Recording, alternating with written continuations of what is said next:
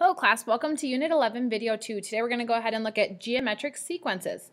Yesterday we looked at arithmetic, which was a sequence which you would add the same number or subtract the same number every time. Today we're going to look at geometric sequence, which means you would multiply or divide by the same number to get the next term. Okay, so your learning target is that you can find the common ratio and the nth term of any geometric sequence.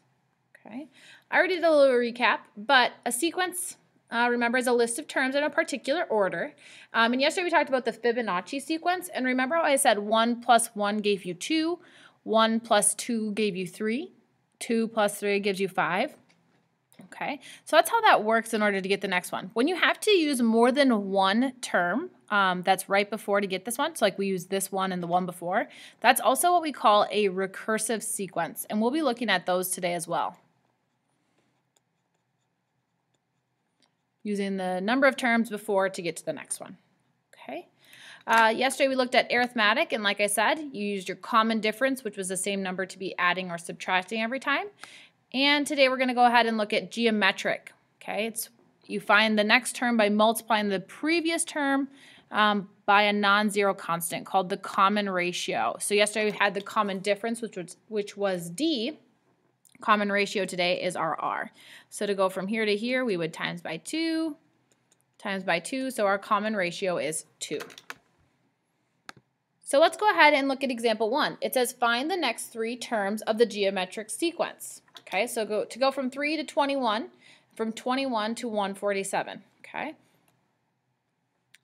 this would be times 7, but maybe I don't know if that's right for the next one. So 21 times 7, I would just go ahead and check. It is. That's correct. One thing I would also recommend is in order to figure out your answer, you can take the term and divide it by the other one. So if I take 21 divided by 3, that would also help me find my common ratio. Some of the problems won't be as easy to find the common ratio for, so you might need to do that. Okay, so this one we would times by 7. If I take 147 times 7, we would get 1,029. If I take 1,029 times 7, I get 7,203.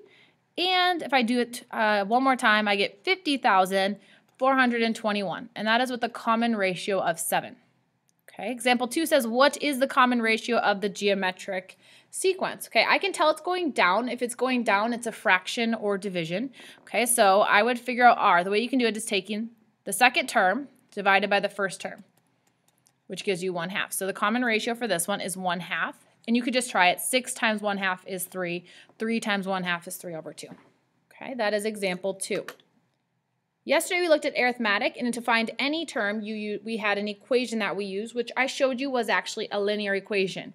Today we're going to go ahead and look at geometric. They also have an equation that you can memorize, or there is another equation that we've worked with that is very similar to the equation for a geometric sequence.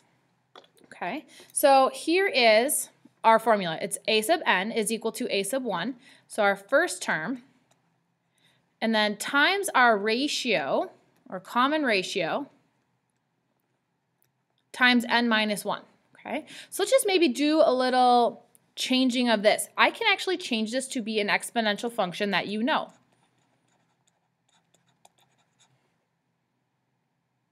I'm missing an E here.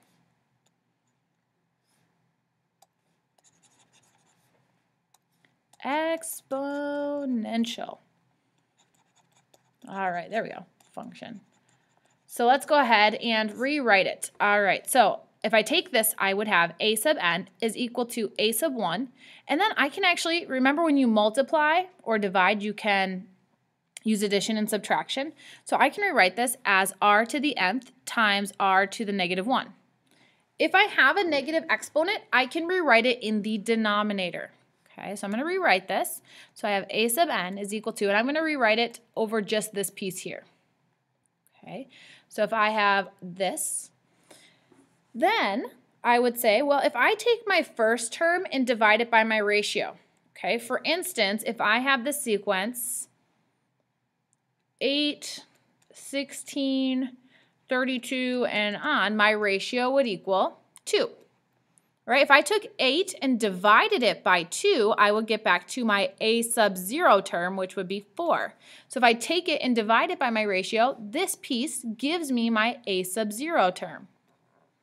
Okay? Which gives me a sub n is equal to a sub 0 times r to the nth power.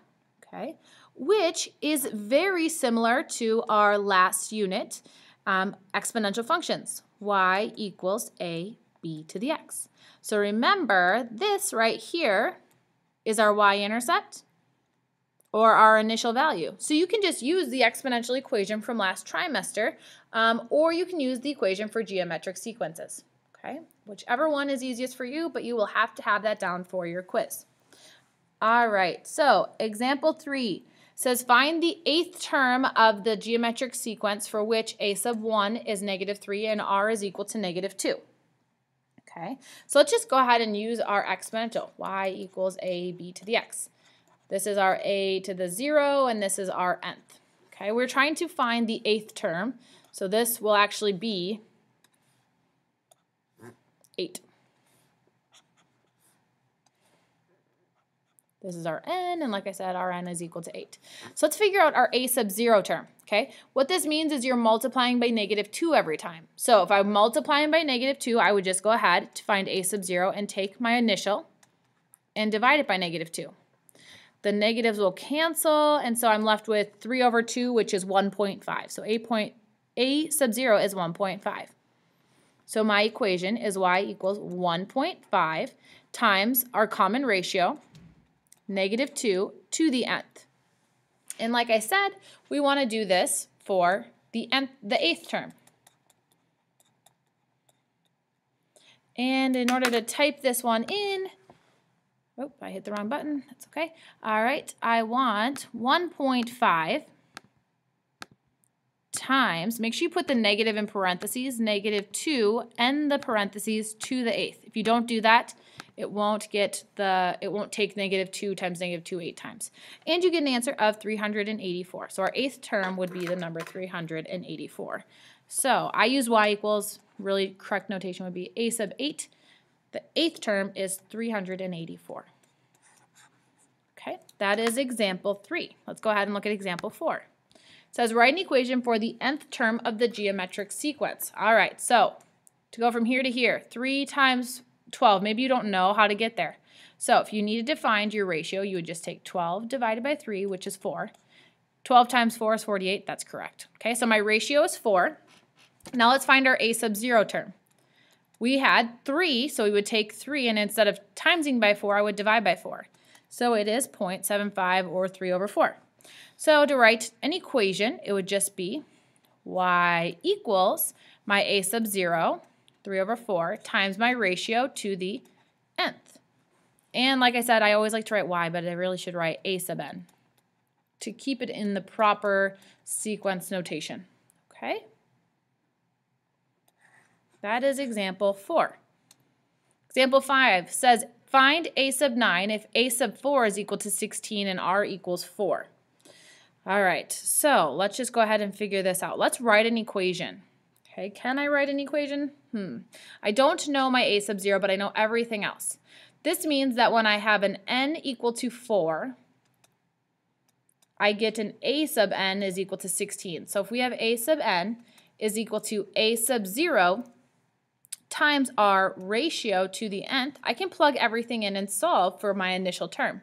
So a sub n is 16 equals, we don't know our initial, but we know our ratio is 4 to the 4th. Okay, 4 to the 4th is 256 a sub 0. So I would divide both sides by 256. And I get that my a sub 0 term is 16 divided by 256 reduces to 1 over 16. Okay, so my a sub 0 is 1 over 16. So my equation will be a sub n is equal to 1 over 16 times 4 to the nth. And now we're asked to find a sub 9. A sub 9 is equal to 1 over 16 times 4 to the 9th. So a sub 9, if I type this in, I have 1 divided by 16 times, in this one, since 4 is positive, you don't need to put it in parentheses. But if you want to just get in the habit, go ahead. And you get 16,384. So a sub 9 is 16,384. Whoops.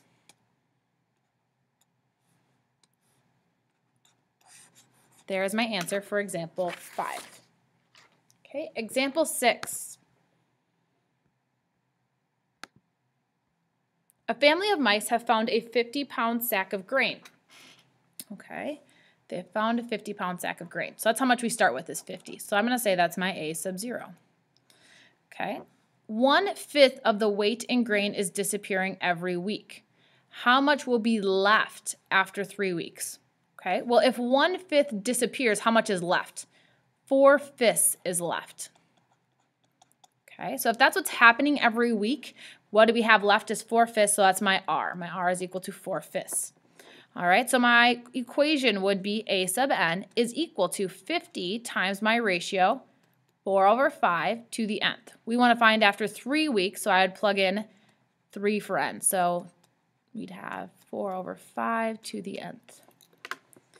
Okay, this one is a fraction, so you're going to want to make sure you use parentheses. So we would have 50 times 4 divided by 5, end the parenthesis, and then go to the third power, which I didn't write on the thing, but to the third. And so we would have 26.5 is our answer. And I'm just going to write this out. I should have wrote a 3 here. So a sub 3 is equal to 25.6, and this is in pounds? Yes, pounds. So we have 25.6 pounds left after the mice have snacked on it for 3 weeks. All right, example 7. Each year, Mrs. Meyer's teaching retirement increases by 15%. If she has $27,000 in retirement now, how much will she have in an account after 7 years? Well, this one is actually very similar to what we did last unit.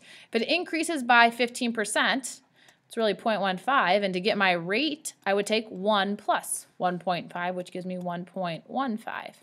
So my a sub n is equal to 27,000 times 1.15 to the nth. Well, I want to know when n is equal to 7. So a sub 7 is equal to 27,000 times 1.15 to the 7th. All right, if I type that in, remember this is money. So we round money to 2 decimals. I get 71,820.54 cents. That's how much will be in my retirement after 7 years. All right. So that's kind of our wrap on geometric sequences. If you have any questions on it, let me know. Otherwise, we're going to move into recursive. Okay. So recursive, each term is generated from one or more previous terms. Okay, so the Fibonacci sequence is 1, 1. So 1 plus 1 gives you 2. 1 plus 2 gives you 3. 2 plus 3 gives you 5. Okay, so the way a Fibonacci sequence would be listed is I would tell you, well, a sub 1 is equal to 1 and a sub 2 is equal to 1. There's no other way to do it. And what you would do is you would have our equation would be a sub n is equal to a sub n minus 1. Okay, plus a sub n minus 2. If I take n minus 1, if I'm asking you for the third term, n minus 1 would be the second term. N minus 2 would be the first term. So this is your previous term. And a sub n minus 2 would be 2 previous terms. Okay. So example 8 says, find the first 5 terms of the sequence in which a sub 1 is equal to 4, and then a sub n is equal to 3 times a sub n minus 1 minus 2. All right, so let's just write this out. A sub 2 is going to equal 3 times a sub, what is 2 minus 1? Okay, so it's sub 2 minus 1 minus 2, which gives you 3 times a sub 1 minus 2 equals 3 times, what is a sub 1? It is 4 minus 2. So 3 times 4 is 12. 12 minus 2 is 10. So my answer is 10. All right.